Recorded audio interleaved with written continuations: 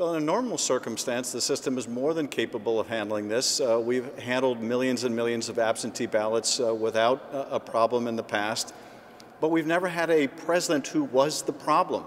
A president who is seeking to discredit the election in advance, to cast doubt on it, to raise suspicions about it, who is encouraging of foreign powers like Russia to do the same and amplify his false messages. And if we have the election, and the president does what he is capable of doing, and that is declaring a false victory before the votes have been counted, and then unleashing legal dogs to try to attack the balloting process, and egging on people around the country to acts of violence, which he is also more than capable of doing, then we're in very uncharted waters.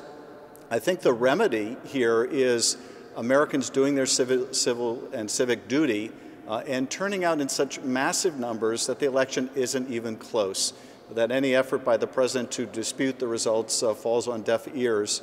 But if it is close and the president can contest it, I think it could be far worse than what we saw in 2000.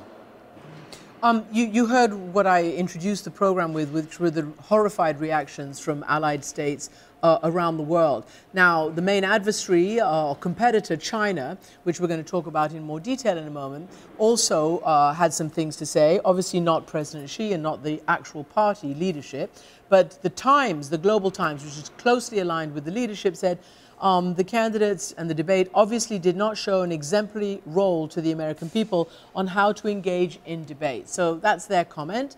I want to know what you think in terms of foreign interference.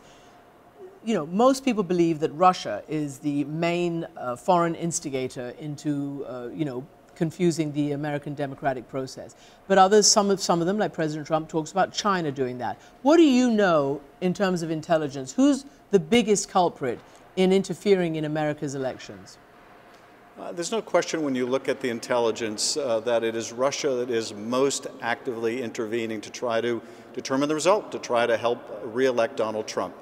And to sow chaos in the United States. And it's doing that in a number of ways on social media, through hacking operations, but it is amplifying the president's false claims about mail-in voting and amplifying the president's false smears against Joe Biden. China, the intelligence community has acknowledged publicly, has a preference for who wins. Now, that's not uncommon. Probably most nations on earth have a preference about who they'd like to see as president of the United States. It's a very different thing, though, when you're engaged across a whole series of modalities to try to influence the outcome and do so covertly. That's what the Russians are doing, and that puts them in a completely different category.